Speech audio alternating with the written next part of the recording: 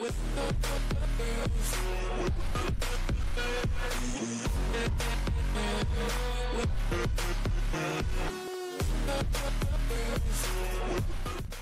is the perfect time to give this video a thumbs up, and while you're down there, make sure you go ahead and click that subscribe button. Thanks. All right, welcome back to week 13 of Sip the Talent Presents Ravens Roundup. I'm your host, Coach Evans, and today we're going to talk about gap integrity. Raheem, or whatever his name is, Mozart or whatever, that played for San Francisco, it had like 120, 140 yards, something like that. But he got most of those yards on 4 carries. He had a carry of, 40, 19, 16, 18. That's 93 yards. So basically, 70 to 75% of his yardage came in 4 run plays. So we're going to talk about gap integrity and how we didn't have gap integrity early in the game, but how they fixed it later on in the game and kind of shut him down and slowed him down, which allowed us to win the game. So welcome back to week 13, and let's get right into it. First play is a 40-yard touchdown. And again, the topic of this is gap integrity. And I'm going to as always, let the wide view play. And then we'll talk about it from the back view. Like a lot of missed tackles up in there.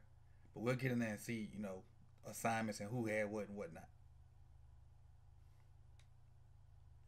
All right, so here we go. They're in, let's see what personnel they're in. They're in 21 personnel, which means it's 2 backs and a tight end.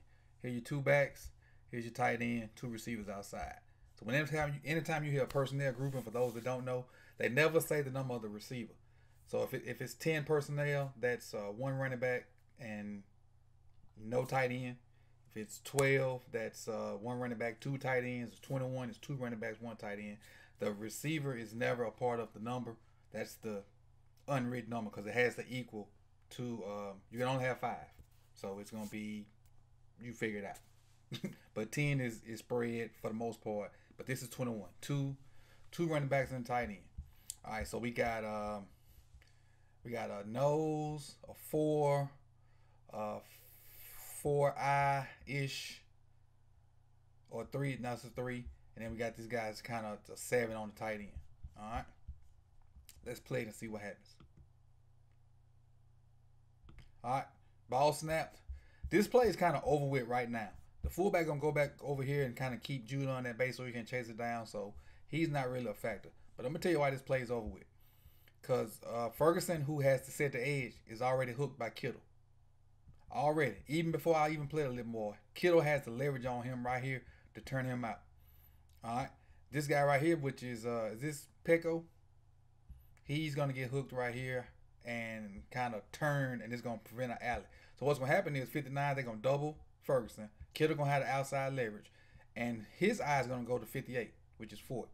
Fort's gonna, well, let me just let it play. All right, see his eyes looking for 58 because he has this edge sealed. He has him sealed. 58, which is Fort, decides to go in here and take it. This guy gonna come all the way off this block and kick Fort out. Boom. Now look what you got. Hat on the hat. Hat on the hat. Now this dude right here is free, which we all know what happened, and we complained about it. I complained about it. Look at this alley. Kittle is whooping Ferguson's butt. He's getting off the block, but that's too much space for a D-line to try to tackle a running back with a full head of steam. He's basically going to run through this arm tackle. All right, now Peters. You got him boxed in. You got him boxed in. Just take his legs out. Get close enough to him and take his legs out. Don't just stand there and wait. You got to close the space. Close the space. And he didn't. Still for him. Touchdown. And it's going back to gap integrity. We don't have it right here. We got 2 people in the same gap. Got 2 people in the same gap. Got 2 people in the same gap back here. But it don't really matter because the play is going. Got to have somebody in each gap. We got 2 people in the same gap, which means they're going to skirt out if they hit it right. And they hit it right. Especially since Kittle. Watch how far Kittle moved the edge. The edge is inside the hash right now. Watch how far Kittle's going to move the edge. To the numbers. He took the edge from inside the hash, right here where my arrow is, to outside the numbers. That's awesome by Kittle. Got to do a better job of setting the edge. Whoever it is, Ferguson or whoever's the edge guy, whoever the edge player is. Next play. This is the run of 19 yards. Now, these first 3 runs are not successive plays, but they're his successive carries. So he had that run of 40. Now he's going to have a run of 19. Same type play, outside zone.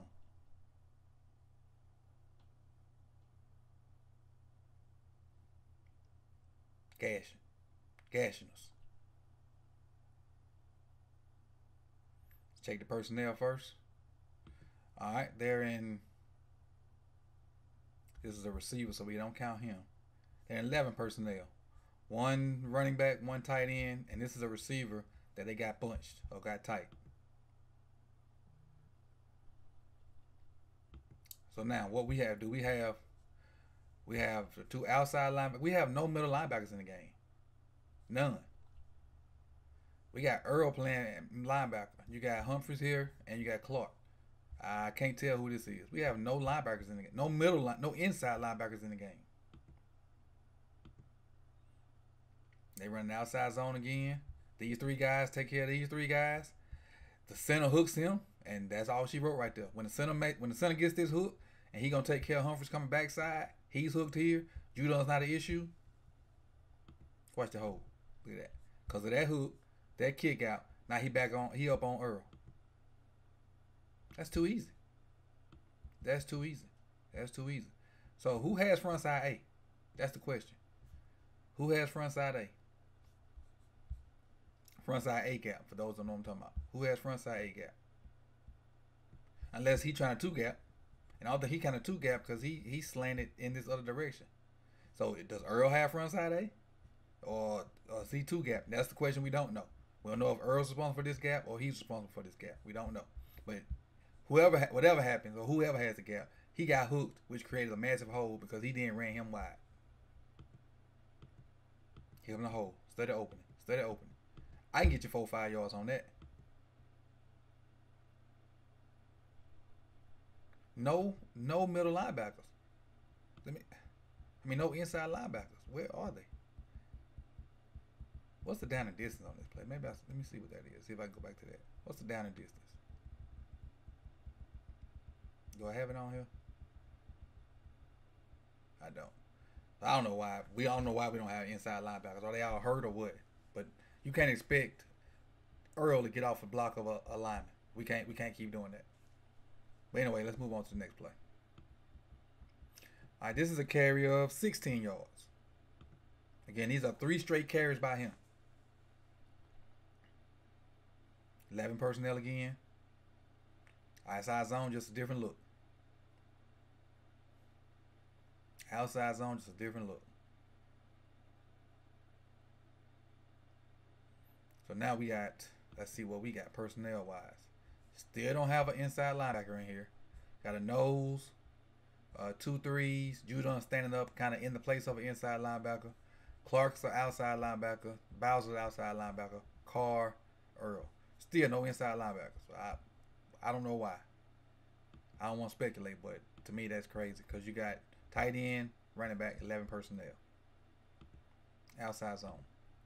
Immediately gets a hook there. He gets him turned. Now if he gets a hook right here, it's a wrap. If he turns on Ferguson, it's a wrap. Because he's going to come off and block Judon without me even seeing this. He going to run him out. He going to climb up the car. Then they're going to have an alley. He missed. Now look at this lineman coming up the car. That's simple football. Oh, we got a crack. I missed the crack. And you got a crack by the watch the receiver come in and crack. So you got 2 guys on call. Oh, easy. Simple. Honestly, outside zone one of my favorite plays if the old lineman understand the concept. But again, let's talk about the gap integrity part of it. Who has these gaps? That's somebody got to be in these gaps. Somebody.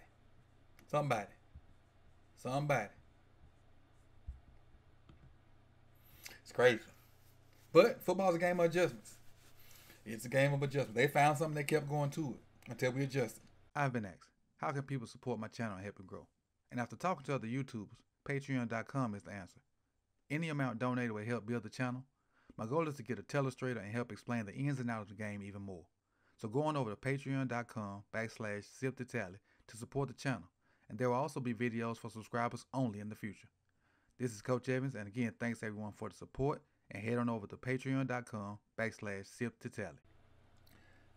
Now this is later on in the game. This is a play of 18. Same type play, outside zone.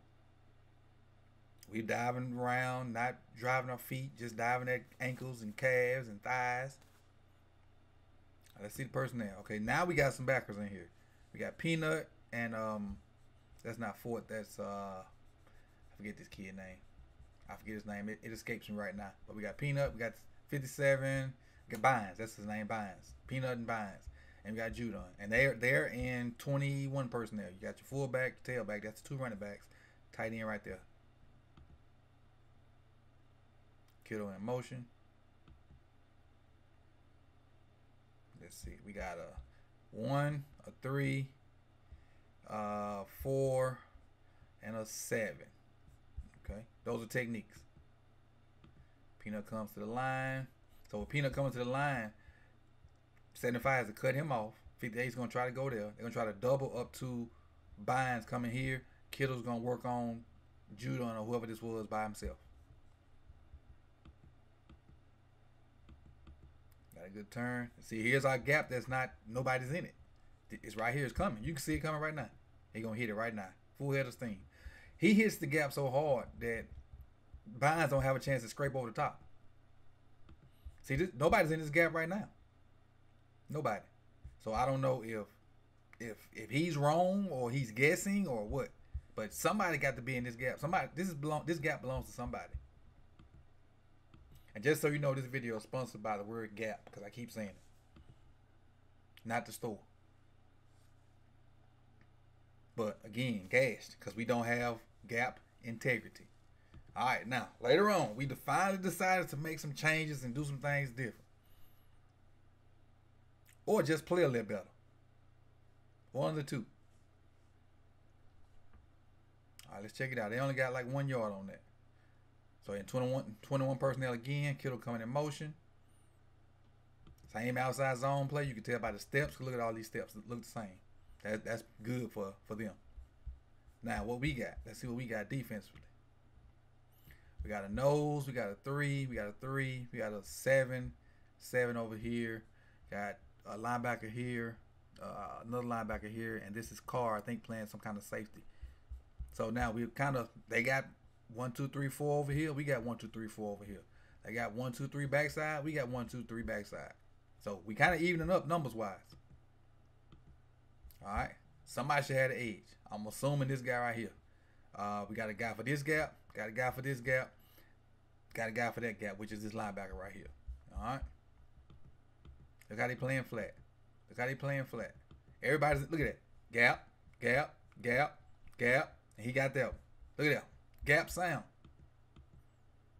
Gap sound. What a difference doing your assignment makes. No comment. No comment. This is the fourth quarter. Got better at it. Finally made the adjustment. Put some linebackers in the game.